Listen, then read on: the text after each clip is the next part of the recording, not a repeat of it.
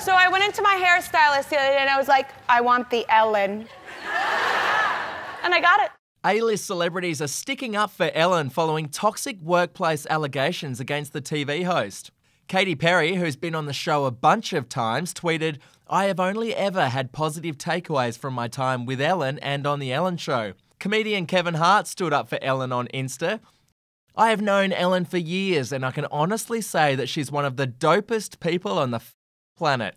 Ashton Kutcher weighed in. "She and her team have only treated me and my team with respect and kindness." Ellen's wife, Portia de Rossi, jumped on Instagram with the hashtag #IStandByEllen.